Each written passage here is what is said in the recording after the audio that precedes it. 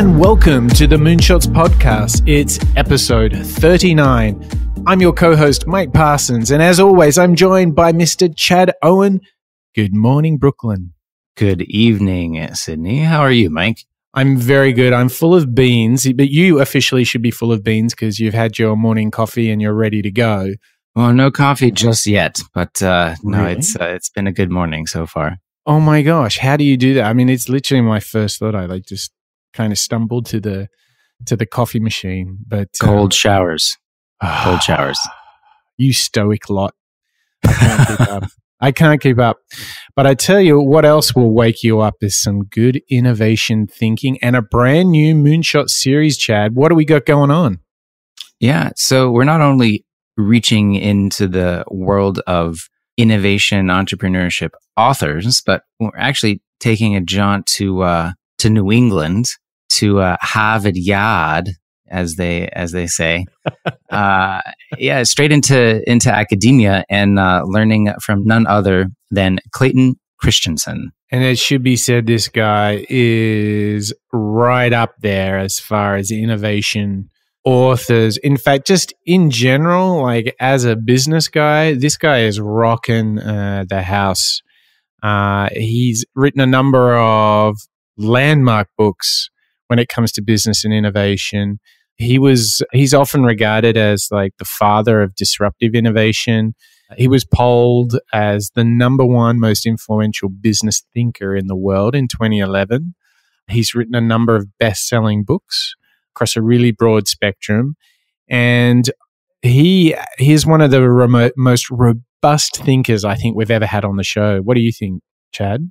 Yeah, I definitely felt like I was going back to school, listening to a lot of his explanations of the theory of disruption and innovation. And I think it's a fantastic I'm really kind of disappointed we didn't do him earlier because he gives all of us a really fascinating framework and a shared language around how to talk about different kinds of innovation, what they look like, and really trying to decide, is this company truly disruptive or not, or is this technology truly disruptive or not? So I'm glad we're getting to him now. I think what's in this for all of our audience is he is one of the most essential thinkers that you should understand because you can apply it to your startup, to your large organization. What he has essentially done is decoded what it takes, what it looks like to be 10 times better than what's on offer today. He's really established, regardless of which side of the equation you're on, what disruption looks like, whether you're the incumbent, large organization, or whether you're the new entrant, the challenger brand who's coming in to disrupt an existing market. And so whether it really doesn't matter which side of the equation you're on, we have ideas and thoughts aplenty for you in this show. And a quick reminder, where should everybody go if they want to dig up show notes and extra ideas and inspiration, Chad? All of that can be found at moonshots.io. You'll see all of our future episodes, future authors that we're going to be speaking about. Simon Sinek, your super favorite, Mike, but also Peter Drucker, kind of a predecessor of Clay's. Most definitely. And Eric Ries. And even many more. But you can find all that information in previous episodes at moonshots.io. And one other thing that we're bringing back this time, we've got a book review of Clay's first book that he wrote, The Innovator's Dilemma. And it's a great book that I think everyone should pick up and read. You could finish it in a weekend. But yeah, we'll be diving into that book a little bit later in the show. Nice. So where should we start all of this talk of disruption? Where does one begin, Chad? Well, you were able to find a really interesting kind of summary of the core idea inside of the Innovator's Dilemma and kind of, an explainer, if you will, of Clay's kind of general theory of disruptive innovation. So I think we'll just start right there.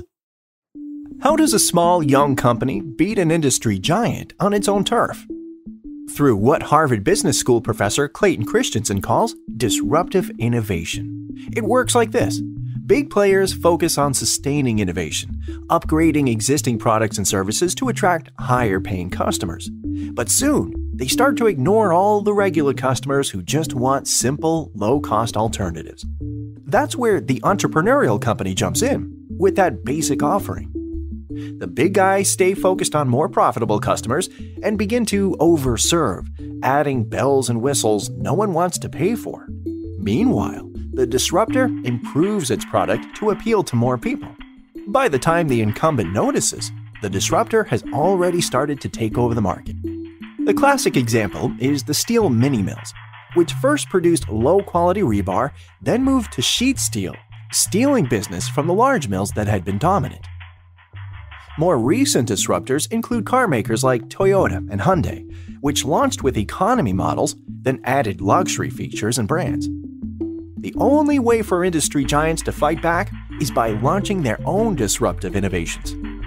To succeed, they must treat the project as a separate unit with a different business model and growth expectations. Ask, what job do customers need to get done? Segment customers by job, not by product, market size, or demographics. And develop basic, low-cost ways to get the job done. That's how Procter & Gamble came up with Crest White Strips, a cheap do-it-yourself alternative to an expensive dental service. Disruptive innovation creates new markets and reshapes existing ones. To achieve growth in a fast-changing world, you want to be a disruptor. Don't be disrupted.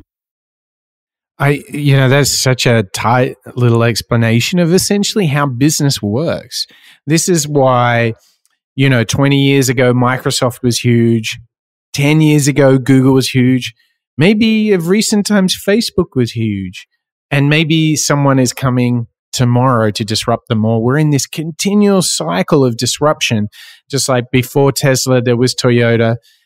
It's so exciting to think that we actually have this author who's sort of framed what I think is probably one of the most essential processes in the way in which business works. And if you're an entrepreneur, if you're thinking about starting a company, or whether you actually work in a really large organization, you need to understand this, because either you're disrupting someone or someone is disrupting you.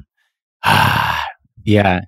One of the scariest anecdotes and kind of pieces of evidence that Clay has built over, I think, probably 30 years is so few non-disruptors survive. It's like if your company doesn't either launch a new venture inside or acquire a disruptive company, like, you're gone, you're toast. It's fascinating.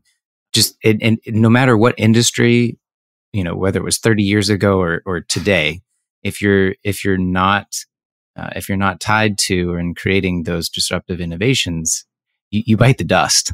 So true. And you got it in one, like this principle, this pattern of behavior that he found. You're absolutely right. It applies to all sorts of verticals and areas. And it's, I think of it, you think of music, okay? You think of great artists, they seem to own a period, and then someone else comes along with a new sound and disrupts them, right? So you see it in all sorts of media types, in business. When certain businesses have a dynasty, certain bands have a dynasty, certain TV shows, you name it, disruption is happening everywhere. And what's so powerful is this show is all about decoding this disruptive process, working out what Clay has discovered and how we can use it too. And I think that what's really interesting is it's essential. This is clear. Like, you have to keep innovating because you will either be caught out, disrupted, acquired, delisted, whatever. Well, not just innovating, because he makes and this is, where we could debate that kind of academic. Yeah, I know where you're going. Yes. It's a clear distinction between sustaining innovation and disruptive innovation. That's right. Whereas sustaining innovation is, if you kind of imagine the graph of sophistication of the consumer or customer and the product features and benefits, moving into the upper right-hand side, making higher-end products for higher-end consumers at higher margins. he calls that sustaining innovation, moving up market in that way. And all of that, we should note, within your existing business model. Exactly. The disruptive innovation is? Well, disruptive innovation is going in the complete opposite direction. In the Crest white strips example is really interesting because, whereas dentists are adding all these bells and whistles to get you whiter teeth inside of their dental offices, you had to go in, and pay a lot of money in order to do that. Well, Procter & Gamble is like, well, how could we get everyone able to afford whitening in their home? And they created Crest white strips. And I'm sure that's a multi-billion-dollar business line for them. And it didn't eliminate dentists doing whitening, but it created a whole new industry, growing the pie, so to speak. And so that's what and I'm sure we'll come back to this over and over again, but this subtle distinction between disruptive innovation and sustaining innovation, I think when I read the book a number of years ago, it just completely changed the way I think about innovation. And it's a really interesting framework to apply to all the examples that we have later in this show, but also into future companies and people that we're profiling on the show. And the funny thing is, he makes this great case for the need of innovation, but yet the greatest irony here is how hard companies find it to do on an ongoing basis. And this first clip that we've got is him really talking to the process that you have to undergo and what tends to happen in companies, particularly larger companies, how they tend to kill the very thing that they need the most. So every innovative idea pops out of the innovator's head in half-baked condition, not in the form of a fully fleshed out business plan. And so they then start to put it through the process of getting the support that's required to get funded and developed and launched. And you find out, dang, finance is never going to endorse this idea unless I change the economics so that the margins fit what they're looking for.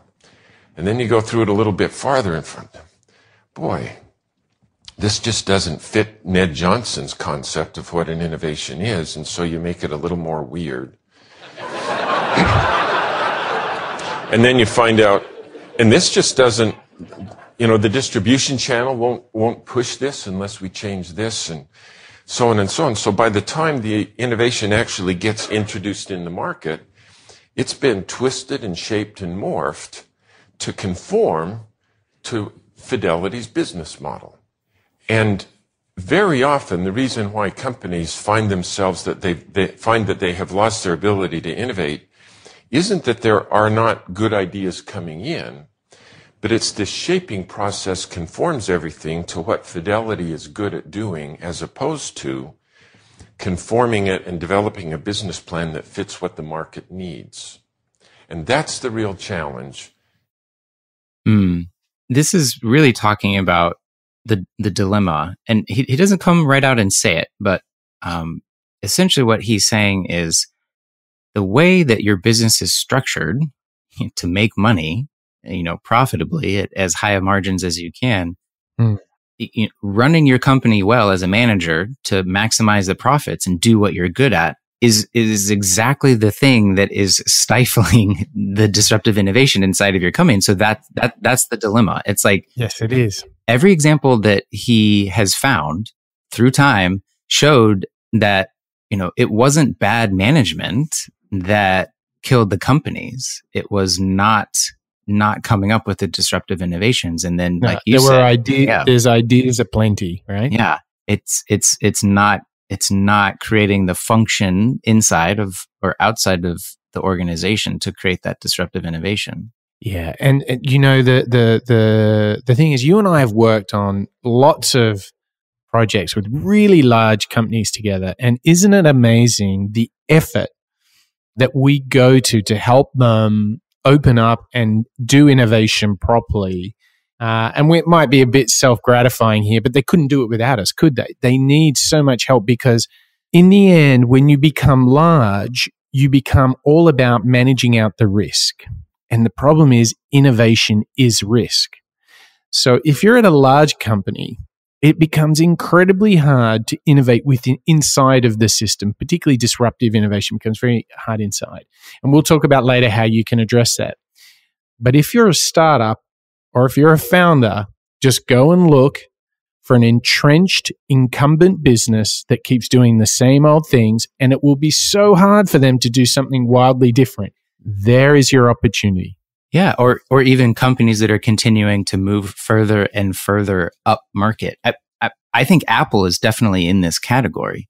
They are not. I mean, what was the lowest price point product that they've come out with recently? Like the $300 iPad, or no, maybe the $400 iPad. Right. You see a company like Microsoft with the Surface Go. They're like, no, it's just $300. Which it's not like a huge undercut of Apple, but it's definitely a dig of like, we're going at race to the bottom. Yeah, we're going after the lower end consumer because we want to capture them, and then we'll continue to make more and more nicer products for them. Maybe we can get them onto a Surface Book or something like that. I'm actually going to skip ahead to a clip because I think it's a good reiteration of how it's the same, like you're saying, like you're driving towards the profit and de-risking. It's like that sounds like good business practices, right? Mm-hmm. But that is the thing that kills them. And so he's got some interesting examples here that he uses to help explain that. And so the question that the management had to address was, gosh, guys, let's sit down here. I wonder if we should make better products that we could sell for better profits to our best customers. Alternatively, maybe we should make worse products that none of our customers would buy that would ruin our margins. What should we do? And it is a very, very hard problem, and we call it the innovator's dilemma, because doing the right thing is the wrong thing, and doing the wrong thing is the right thing. Can you think about where else you've seen this happen, where somebody comes in with a simple product, going after customers who historically couldn't have access to it, and then it just grew up and killed the leaders? BlackBerry. Yeah, they just knocked off sitting down with a laptop, and then Apple disrupted BlackBerry. And now Samsung and Huawei are in the process of disrupting Apple. It's a good one. Where else have you seen it? Disk drives. The big ones get disrupted by the little ones, and then the flash disrupted disk drives. And almost all of them are out of business now. Wow. I mean, you could add so much to that list. You could say, let's see, Blockbuster, huge and gone. Kodak, huge and gone. Nokia, huge and then gone. It's never ending, and it's like this social Darwinism of business, isn't it, Chad? Yeah, and it's interesting to have an academic framework in which to view all of these things. Now, while we can fanboy, out about the theory for hours here, it's a very great descriptive theory. I personally kind of struggle to see how to kind of make it prescriptive, for me, like of how to do the disruptive innovation, like, because, I guess it's harder for me to test the theory in practice. Like, it's very easy to kind of sit here and we look at the previous examples of how it happened. But like, as you were saying, like to do it in the moment, it's so hard because of the dilemma, because you're just like, because like you said, he's like, oh, do we make higher margin profits for our best customers, or do we make cheap products to mass market that we're not getting any feedback that they want it? It's just like, well, of course they're gonna to move up market. Well, it's quite interesting because there's a sense in large organizations of, hey, everything is good now, and why bother taking a big risk with something really innovative? But Clay's like, that's exactly the time to do it when you got cash and you don't have the pressure. Yeah, and we've got a great clip of him talking about just that, innovating while you're the market leader, because because you won't be for very long. Yep, kick it in. Another thing to remember about these different types of innovation is that it's actually important to start innovating now while the core is strong.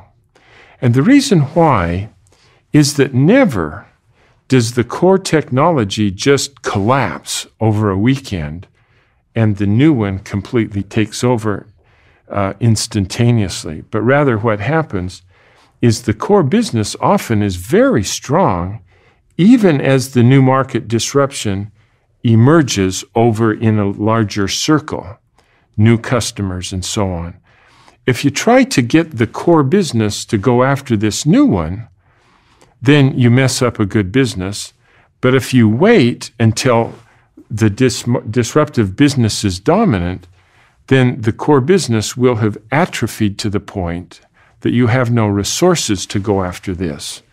In other words, you've got to start on the new before the old gets sick.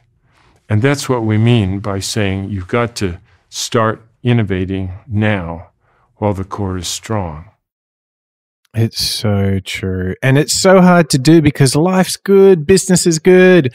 Why take this risk?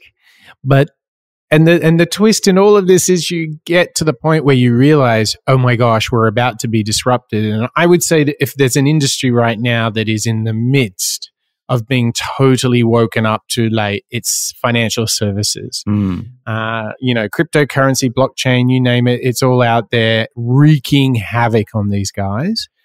And when you have direct experience with large financial institutions too, just in your day-to-day work, right? Exactly. And I can tell you, no matter their intentions, they're working in these enormous organizations that are totally de-risked. And there are startups out there who have nothing to lose by totally disrupting the financial system as we know it, how we transact, where the ledger is stored, the distribution of that ledger, or the intermediaries. It is crazy. So here's the thing. Don't worry which side you're on, because whether you're looking at it as an incumbent, if you're at a large organization, you have to be the champion for change now before you need it. And I think we've cited already a number of case studies of companies that didn't heed that. And if you're on the other side, then look around and say, who is absolutely stuck in the old model, and there you shall find opportunity. Don't you think, Chad? Yeah.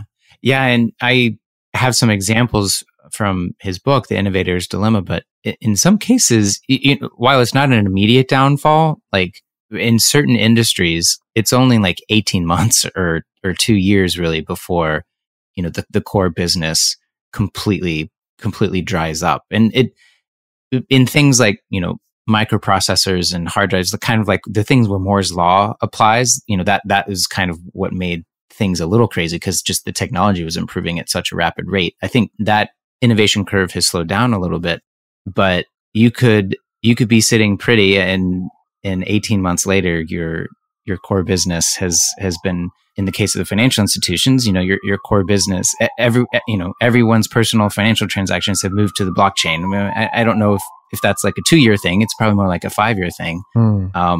But I don't know of any large financial institutions that have any, at least consumer facing things that are being built on blockchain technology. Not that, are publicly known, at least to me.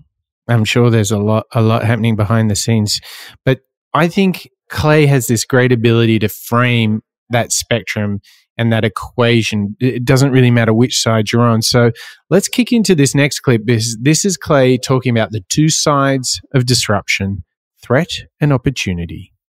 I have a question for you. Is disruptive innovation, low end or new market, an opportunity or a threat? It's a good question, isn't it? Because almost always disruption is an opportunity long before it's a threat. So new market disruption allows you to create new businesses, whole new markets. It's a great opportunity for you. And if you use it as a low-end disruption, it's an opportunity to gain market share from the existing players.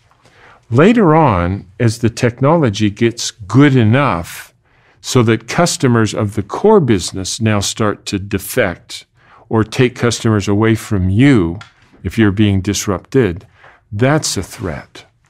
But almost always, it's an opportunity long before it becomes a threat. I would like to use kind of the iPhone to talk about go for it. Threat and opportunity here. Mike, you think that's kind of an interesting little mini case study we could do here? And he touched on this kind of when he gave the example of the BlackBerry, but in a way, the iPhone didn't disrupt cell phones. It disrupted just kind of broader personal computing. Whereas before you had to be on a desktop or even a laptop, now it could be, his whole thing, like, an iPod, a phone, GPS in your pocket. And he just kept like repeating that over and over, when he launched the iPhone. Because while it was still an expensive device, it wasn't as expensive as a laptop or a desktop PC. And then now all of a sudden, billions. How many billions of phones have been shipped to date again, Mike? Yeah, just that we learned? Too many. Wasn't it 2 billion iPhones have been shipped? Since, and you're like, hang on, there's not that many people in the world. Like, where has everyone got like 3 of these? Yeah. I mean, I don't think you can say, I know that you can't say that for any other personal computing device. And I know that's kind of maybe a stretch for like what an iPhone is, but yeah, that's where, and Apple was really the only one that saw it as an opportunity and spent the time and money and effort and research and development because, they had turned the company around. They had the cash in order to do that. And then everyone else was like, had to see it in the light of, a threat. It's like, oops, we missed the boat. Now we've got to catch up. Yeah. And if you frame that and we zoom out just one more step, back in the day, Nokia was the bee's knees. Everyone had a Nokia. And do you remember playing Snake on your Nokia? And that was like, that was the go-to interaction. And then the BlackBerry came along and then it was all about having email on your phone. And then it became about the iPhone, which was about app stores and no keyboard. And all of that happened in, I think I would, at a stretch, say that was 10 years. We saw 3 cycles of disruptive innovation. Or maybe even shorter. I know, crazy, huh? It was it was 99 or 2000 to 2007, 2007's iPhone, so there you go. So it shows you how quick it goes. But I think what's really in this for our listeners is if you understand it, you can time your product. You can time your service design. You can think of a new business idea with this in mind. So you can think, where's somewhere which is this old economy? Like, honestly, Steve Jobs sat there and said, oh my gosh, everybody's doing it wrong with phones. We've never made a phone, but we're going to get in there. And I think this is so brilliant. Who would have thought back in the day that Blockbuster would be bankrupt by a DVD by mail provider that then became a online streaming provider? Like the reality is, when you're in an industry, there's this groupthink that happens, and it's because everybody just does business the same way, and it becomes, all about profits and de-risking and no more risk taking, and so it's not necessarily about the technology itself. It's this underlying thinking of disruptive innovation and understanding the different models. And what Clay's opening up to us is if you think differently about the product and service, and you can serve the pains and gains of your customers, or what he calls the jobs to be done, there's a world of new business opportunities sitting there if you're willing to see them. Yeah. So I want to go back to your Netflix example. So everyone out there, just think of Netflix having disrupt Blockbuster, but they had the foresight to stave off disruption from the streaming services and create a completely new service within the company. And now streaming had been done before. It wasn't a new technology, but they applied a new way. They essentially created a new business within Netflix in order to capitalize that. And Clay has some really interesting things to say about disruptive technologies versus technology or versus disruptive business models? Because in many ways, I made a mistake calling the phenomena disruptive because there's so many connotations of the word disruptive in the English language. And so there are a lot of people who call anything that is a dramatic improvement or a breakthrough, we call it disruptive, and that's not true. So almost always disruption is built within the business model of the technology, of the enterprise, not by developing the best technology. It's typically, you can take a technology and deploy it onto the California freeway or on a cornfield in Iowa. And how you deploy it determines its disruptiveness. And that's really an important one to do. And people say that I'm a Jewish mother of business in that I'm always worried about everything. But I worry about you guys, because I think that you are very good at developing potentially disruptive innovations. But I don't think you worry nearly enough about the business models that you have to build that would then take your technology into an application that competes against non-consumption. And I think that's a very important concept, and I don't think I'm totally wrong about that.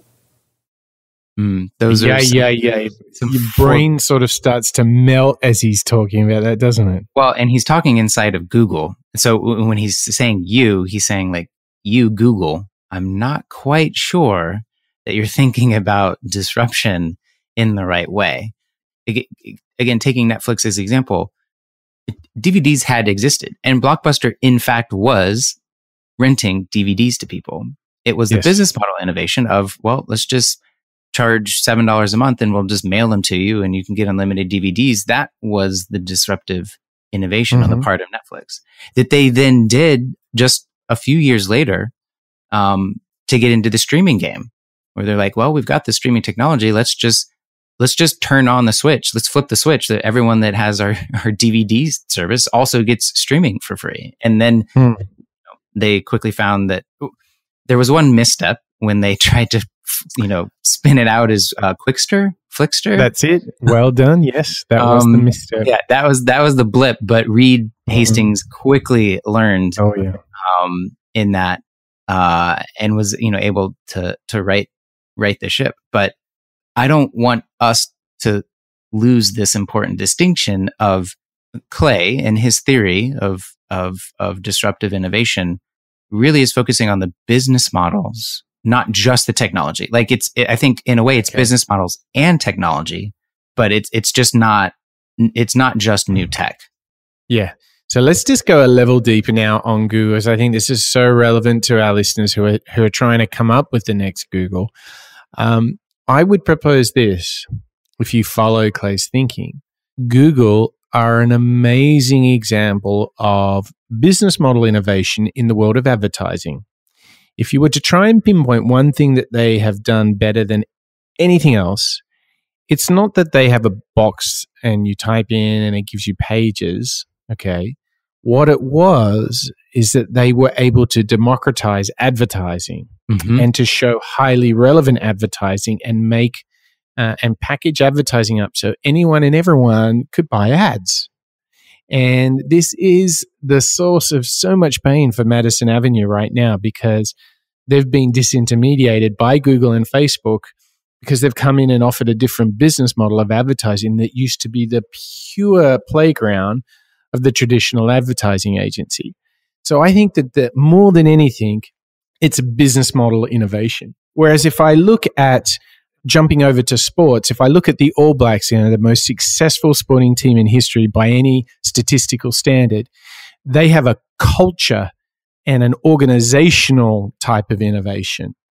If you look at the iPhone is a customer experience innovation that went on to subsequently disrupt a lot of businesses as well. Well, So the creation of the App Store for the iPhone too is a huge business model innovation. We touched on this in our Steve Jobs episodes. But and wasn't it amazing that he didn't originally want the App Store on the phone? Do you remember? He wanted it only to be Apple product, Apple apps. Yeah, well, that would have been a multi-billion-dollar mistake. Oh my gosh. So yeah, I think there's a lot here, and I think the caution sign here is just because you've got a good piece of tech doesn't mean you've got the whole answer. Do you have a way to monetize it? I think is the real lesson in what Clay was giving us there, don't you think, Chad?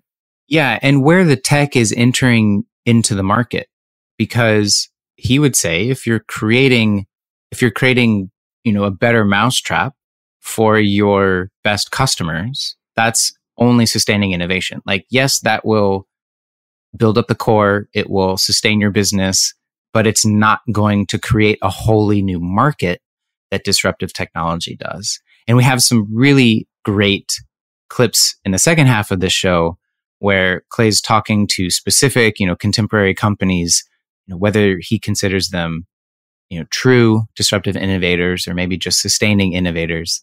And so be sure you stay tuned for those case studies. He talks about Tesla and Facebook, Toyota.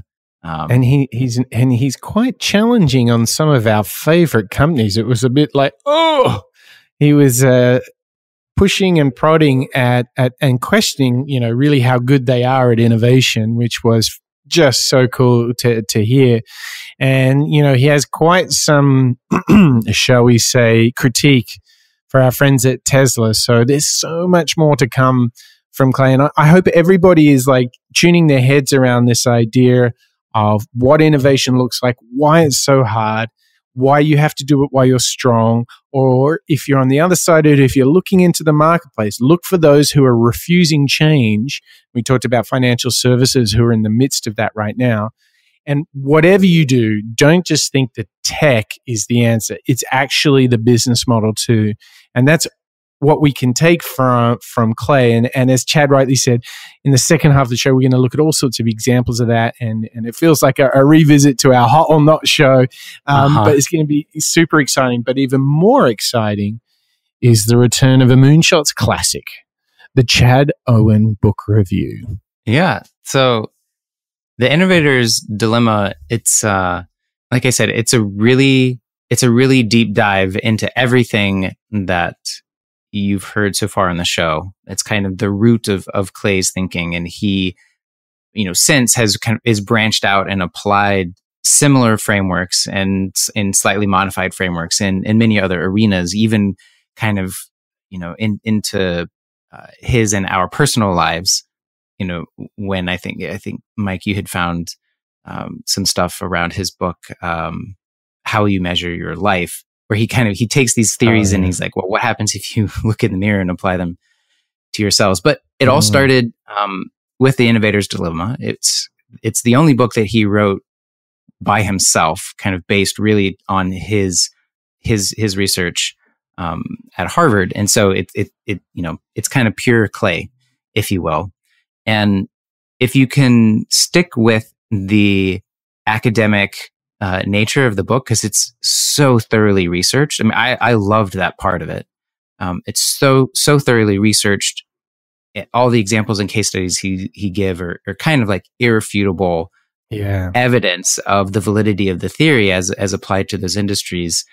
And for me, it's also kind of like a fun little time travel, because he talks about the steel industry and the like 14-inch hard drive industry, which I didn't even know was like a thing, like back in the day. And, but then he comes forward, and it's funny, the second to last chapter, I think, of the book is kind of a thought experiment of him in the 90s, talking about electric cars and how, electric cars could or couldn't become a disruptive technology and industry, quite prescient, 20 years, before the likes of Tesla arrive on the scene. Yeah.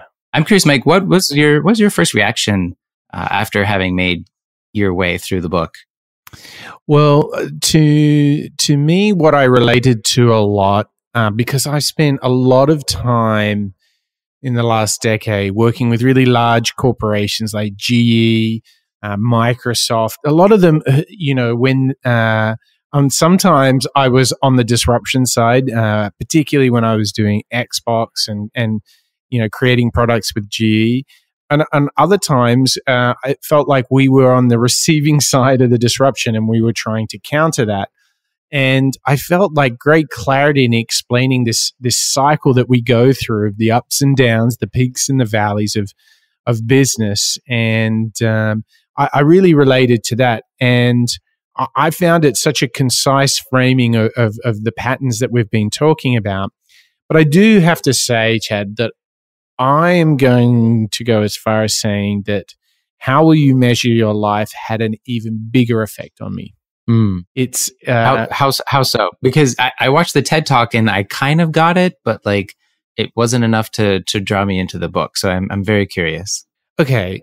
So the way I can frame this a little bit is, as you know, I spent quite a long career in working for very large advertising agencies. So DDB and McCann Erickson, two sort of granddaddies of Madison Avenue.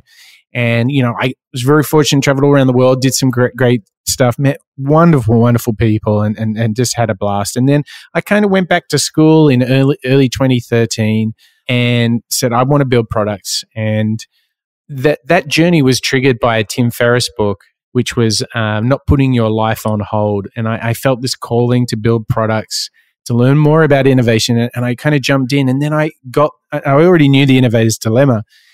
And then I got the book, How Will You Measure Your Life? And it came around at the right time. And he was just using the same frameworks and systems and methodologies to, rather than put innovation and achieving amazing things, instead of putting that lens on the business, he put it on the individual. And he tells this amazing story. I'm just going to digress for a moment, Chad, but it's worth it. That's all right. Okay. We're now in the Mike Parsons book review. Okay. Sorry. So he tells the story of, he was a super student at Harvard. He's now obviously a professor there. And he would go to the reunions and every couple of years, he started to notice that people went from extremely happy, successful. And he said in his class, at one point, I think it was either the 20, 30 or 40 year anniversary reunion for the alumni, he had 3 people that were in his class that had actually been to jail. One of those was, if I get this right, Jeffrey Skilling from Enron. And he was like, when I went to college with this guy, he was nothing but the most forthright, honorable, good person, and something went wrong. And people lose track. And it was such a compelling story. And I was like, wow, that was really powerful. And the framework that he presents is so perfect in a context of work always tells you where you are, how good you're doing. Every day you either do good, average, or poor, and you know it. Whereas life, relationships, family, and friends, it's a softer thing. It's more ambiguous. It's more abstract. And the benefits are often earned over a long period of time. So you have these large periods of not knowing, not getting that clarity of feedback. Anyway, he presents this whole universe of how to apply goals and how to be the best person you can be. And it is one of my favorite all-time books. And I thoroughly recommend it to anyone. It's called How Will You Measure Your Life? Admittedly, it's a bit outside of our normal spectrum. But if you are just on a mission to be the best you can be, read that book, Chad Owen. All right. I'm adding it to my my Audible list. It's pretty fab. Pretty fab. Just again, to touch back on Innovator's Dilemma, it's a quick read. You could read it in a weekend. I think I blasted through it on my Audible in about 3 days. My dog walking and commuting. Good man. And if up to this point you have been skeptical maybe of this theory of disruptive innovation, after reading the book, you will be a complete convert. Yeah. And so to kind of help bring home all of you maybe skeptics on this theory of maybe you're questioning, like, am I doing something that's truly disruptive? And maybe you aren't. Maybe we aren't. Right? I think turning this more critical academic lens onto innovations, a really fun and interesting exercise. So I just want to like jump right into some of these case study clips go for that we have here, and going to start with him talking about retail. And of course, you can't talk about disruptive retail without talking about Walmart. Some people say that if you want to be innovative, you have to accept lower margins. It's not true. But if it's disruptive, the formula by which you calculate profitability is different. So over from 1960 to 1990, retailing went through a massive disruption. As the traditional department stores were disrupted by, in America, Walmart and Kmart, and several in Europe were doing the same thing. In foods, Aldi is disrupting the world. But let me go back to America. The department stores, the way they made their money was they had to make gross margins of 40%, and they turned their inventory over 3 times every year. So 40% times 3 equals 120% return on capital invested in inventory. And that's the way they think. When Walmart came at the bottom of the market, their gross margins were only 20%, but they turned the inventory over 6 times every year. So 20% times 6 equals 120% return. And so they get the same profitability, but with a different formula. And that's what you have to worry about. If it fits your profit formula, then you can do it right in the mainstream organization. But if they have to make their money in a different formula to be disruptive, then it has to be separate. It is so true, Chad. Like, you cannot go into this large organization that is risk-free, managing and operating with great excellence. And tell them to cut their margins in half or by 30. Yeah, or they're running like Swiss trains, right? So everything's running nice and smoothly. Everyone's trained. They've managed the risk out. You don't walk in there with a bunch of Post-its and say, guys, let's innovate. Woo! Like, it just doesn't happen. It's such a cultural misfit. You have to do, the original Lockheed Skunk Works idea. You have to take a small team and you have to take them far away from that mothership and put them in a safe place and say, guys, be autonomous, be fast, be agile. Here's your money. Solve a problem, go for it. It really is critical, because even Astro Teller from Google X talks about, people who are climbing the mountain in the everyday business. When you turn around and want to do something different, it's fundamentally a different mountain to climb. Fundamentally. Well, different. it's not just this cultural thing, because there's going to be the shareholders and the stakeholders in the business that if you're reporting out quarterly earnings that are, 8%, and then all of a sudden you say, well, nope, everyone, we got to cut our quarterly earnings to 4%. Your stock price is going to tank. Yeah. And so that's what he's talking about, where it's like, there is a formula inside of your business for how you make money. And if this innovation fits within that formula, great, you've got a good sustaining innovation. But the true disruptive innovations, he says, is like where the business model is fundamentally different. That formula is very, very different. And again, that's where you're faced with the dilemma as a manager of a big company. It's just like, you can't afford to, it's too risky to go, down the market for lesser margins. But, as the retail industry saw with Walmart, like, it's now a, $700 billion company, it's just like, well, it worked. Yeah, it's so true. It's so true. And I think the learning here is that do not expect disruptive innovation using traditional business models and approaches. If you want an exponential result, you have to take a radical approach in order to get it, you know? Yeah. And that we've kind of touched on this in several previous shows, even the last show with Brendan, about if Facebook is going to continue to be a true innovator, might they have to spin off something like Instagram? You know, can Instagram be that, you know, truly disruptive innovation if it's fully incorporated and under the guise of Facebook and, you know, accountable to, you know, the penny pushers at Facebook? And so I got another great clip here of Clay talking specifically about Facebook and Google. I'm not sure I yet feel like I can put a crown of innovation on the Facebook folks and say, you're innovative. You know, I think what we can say is they came up with a great idea, I think based on a job. And they've been executing on the idea, you know, but yet I don't think they have developed another great idea. And I think inside of themselves, there are probably all kinds of really neat ideas bubbling up. But I will then say, oh, they've innovated twice when they show their ability to innovate in the creation of a different business model.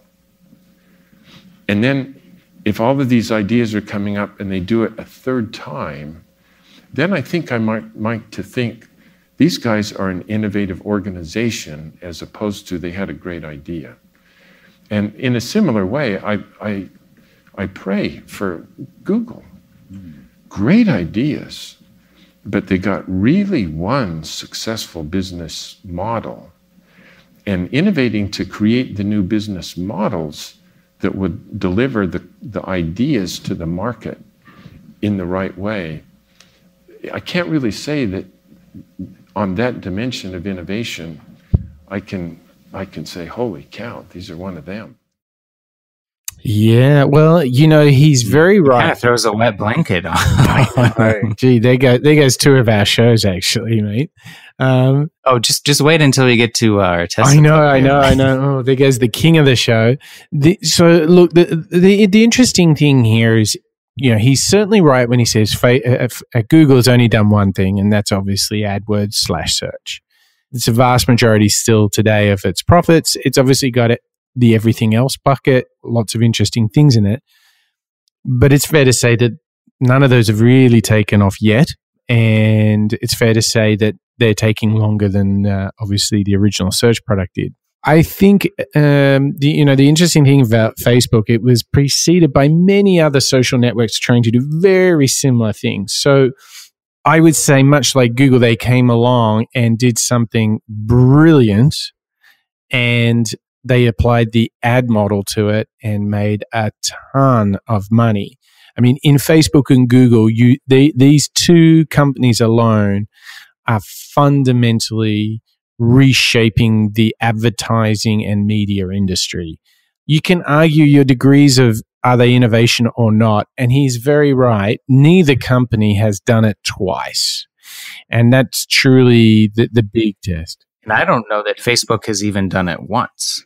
If you're applying his theory. Mm-hmm. Yeah, no, that's fair. That's fair. His theory, yes, that's fair. They didn't change a model. They took an ad model similar to Google's and took a product similar to Friendster, Orkut, and a million other different companies that had done that before. Yeah, I think the innovation was more on the product side and the marketing and go-to-market strategy side of things. Go-to-market, not the business model. Yep. The ad, the advertising, the monetization model, like, it was not disruptive. I think if you're going to call Facebook, a disruptive innovator, it was around, how they started at Harvard. Yes, campus by campus, college campuses, and then high schools, and then everyone's mom and dad were on. And certainly they scaled so much better than any other tech company of recent times. What's coming clear to me after having finished the book and listening to all these clips and many hours more of clips that didn't make it into the show. One, I'm going to be much more careful about using the word innovation, innovator, and, disruptor or disruptive, and certainly like really careful with using the term disruptive innovation. Yeah. Because I think, we have a show here, Mike, where it's called Adventures in Innovation. And we throw the word around all the time. And I don't know how much care and thought, we have brought to it. Yes, we have, but like, I think it would we would be doing ourselves a service if we were a little more careful and kind of critical in how we're using the terms. And I think for me, the distinction is like calling Google and Facebook like an innovative company. Like Clay's like, well, they innovated once, Right? They had the disruptive innovation once. So calling them like, a disruptive company or an innovative company like today, like isn't true. Like Google did the innovation 18 years ago and has just been writing that into the sunset with continuing sustaining innovations. And so again, I think that's my reflection as we get here to the end of this show. Like, one thing that I'm going to do a little bit more is be careful how I use those terms. Well, you've certainly, what I think you've really been bringing to the show is the distinction between sustaining and disruptive. I mean, you opened up with that, and I think that's coming back so strong, isn't it? Yeah, it's just a very interesting framework. Like I love systems and processes and frameworks. So I'm really excited that we have 3 more authors with even more theories and frameworks to go through. But before we get to them, we've got the ultimate in automotive showdowns, and we've got Clay's thoughts on it. So let's dive into the world of Detroit versus Japan. This is Clay Christensen talking about Toyota and all those big automotive companies in Detroit. Toyota came in with a rusty little subcompact in the 1960s called the Corona.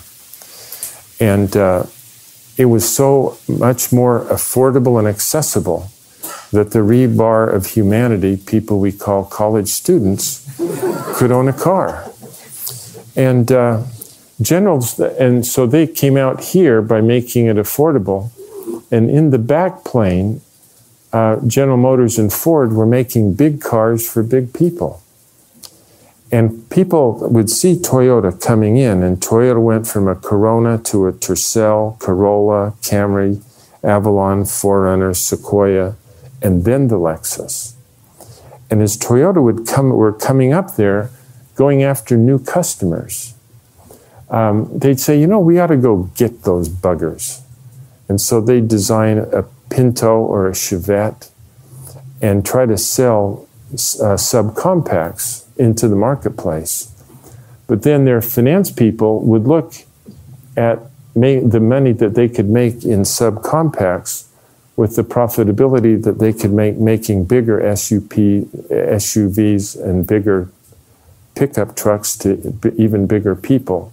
It absolutely made no sense to defend the low end of the business when they had the opportunity to make good products better. Who's killing Toyota? They don't feel like they're getting killed, incidentally.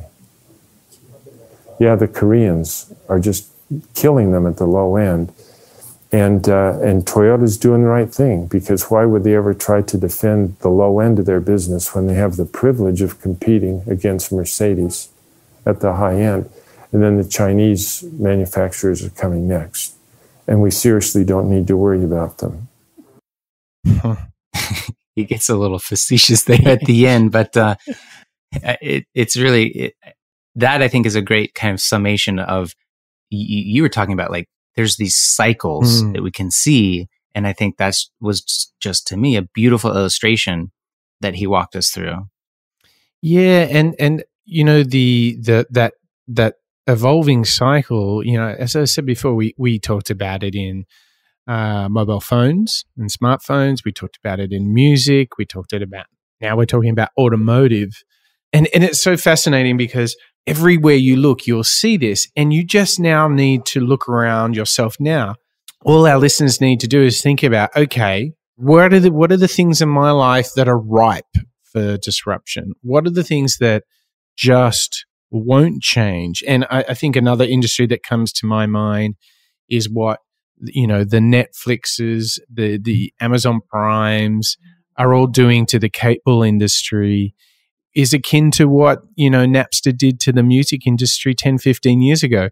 This cycles all around. Is just be on the lookout. And I think if you're like Richard Branson, you carry a little notebook and you look for things that problems that you have, and then look for the incumbents behind it that are not changing. And there's your business opportunity. Yeah, just write down all your frustrations on a chalkboard like Richard Branson. Yeah, absolutely. Absolutely.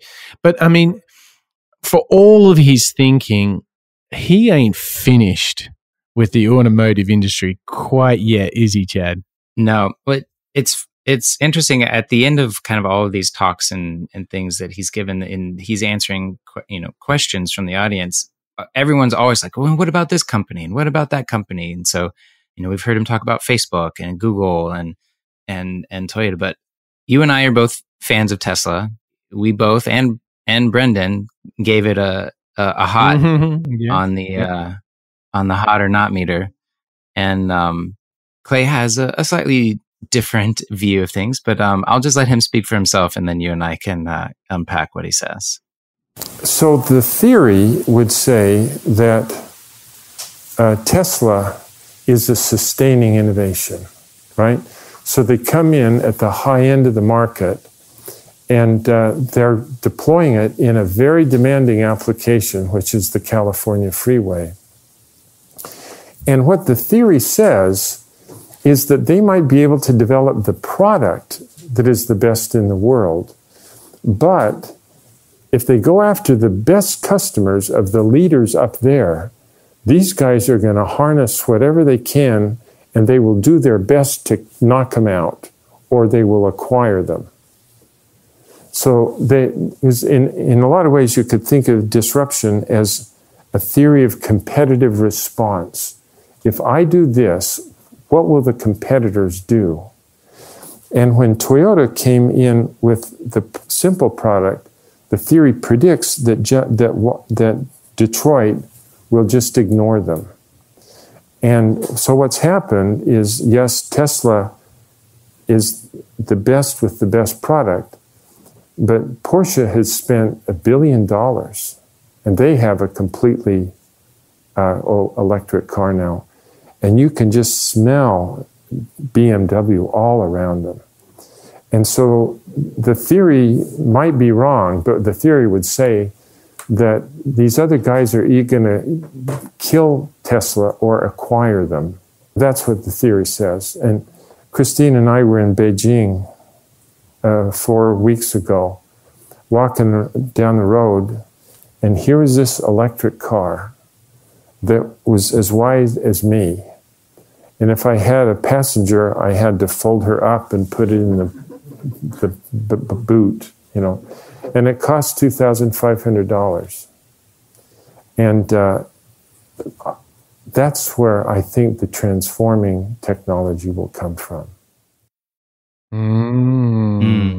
What do you think of that? He's proposing that democratization, that almost IKEA-like approach to automotive is the winner. Very interesting. Yeah, well, I think if you are an adherent to and believe in the application of his theory, then I think he's kind of right. And Tesla, you know, we talked about Elon's plan with Tesla. You know, like Elon knew that the Series 3 was coming, but really from the beginning. He's like, you know, I got to get the Roadster out there and test it. I got to get the S out there, and then, you know, like we're gonna get to the kind of quote unquote every man's electric car, because what he was, I think, now that we're looking at it through the lens of Clay's theories, I think what he was trying to resolve the dilemma by like forcing these subtle kind of business model tweaks as we went along. You know, he's like, okay, you know, we test it all along the way, and then eventually that'll get us to, because he needed Tesla to make the money to continue on. Like, again, he's kind of working under those constraints that Clay's talking about, of how, like, you know, you have to make money and be a profitable company and have a good core,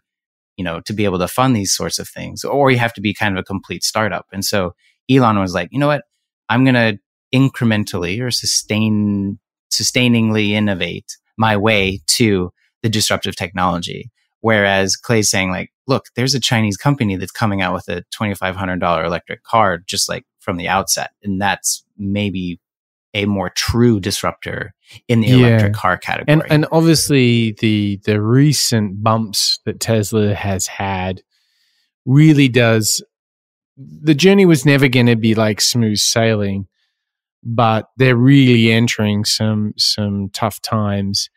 And I'm sure there's every opportunity that, they'll look back at their current times in a year or two and say, well, that was a bit rough, but it's all good. But right now, Tesla has a lot of debt. And so acquisition is not such a crazy topic.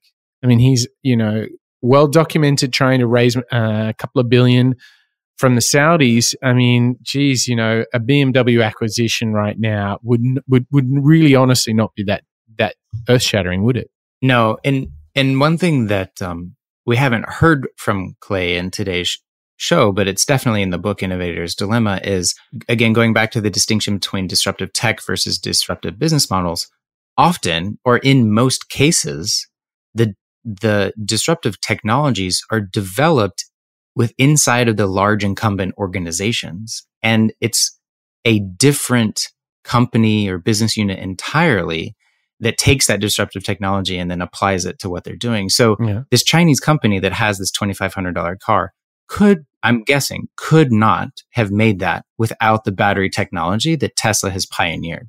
So again, in a way, like Elon's kind of grand vision for the company was like, creating this big company that, had to make money in a certain way. And then because I think really for him, it was all about batteries. He's like, look, we got to get the battery technology going. And like, here's how I think we can make some cars to make that happen.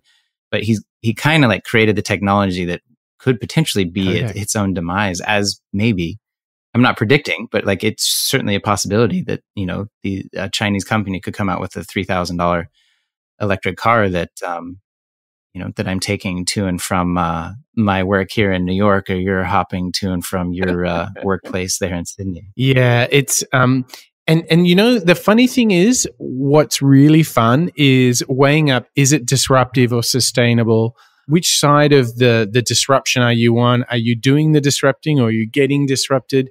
The one thing I'm feeling is that I'm walking out of this conversation with such a clear grasp of what's really takes, what radical approach you really need to take, not only in tech, but in terms of business model, if you want to really disrupt.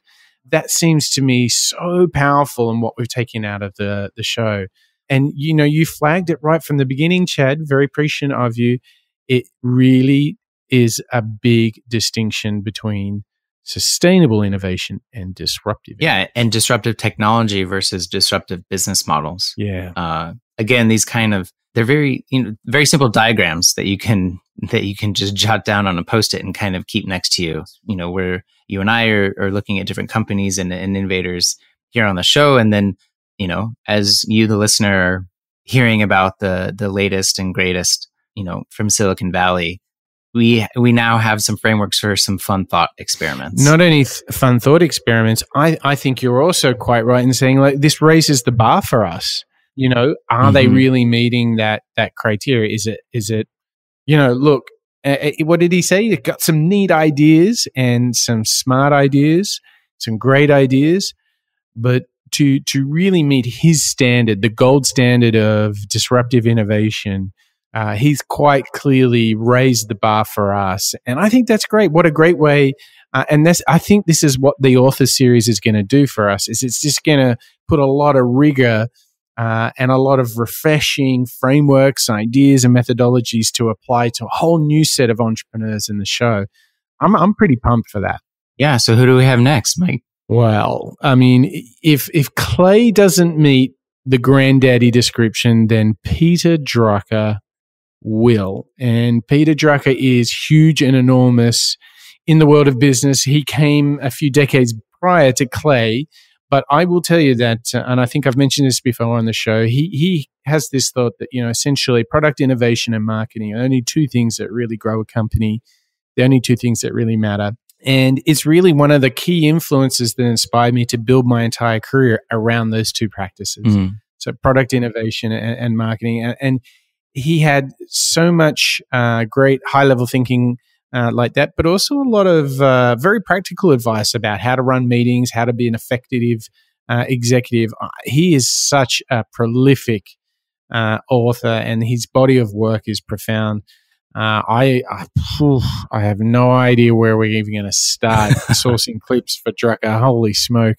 But we'll come to that problem tomorrow. But I am so excited for Drucker. Yeah, and behind that we've got Eric Ries and Simon Sinek, and some fun kind of alternate format shows akin to Hot or Not. Yeah, but and Mike, do you want to give a shout out to any of our listeners or tell them where they can find all that information? Look, I think obviously jump over to moonshots.io. I wanted to give a special shout out to all the people that have been following us on Instagram.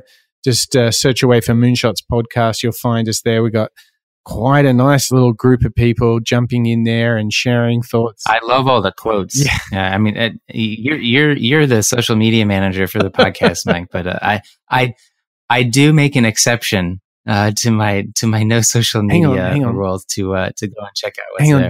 Did we just get a confession that you, Chad Owen, are actually using Instagram and social media? Is this truly happening right now? I just want to make sure. Can someone write this down? Okay, so this is like how backwards and much of a Luddite I am. So I literally go to moonshots.io and click through to our Instagram.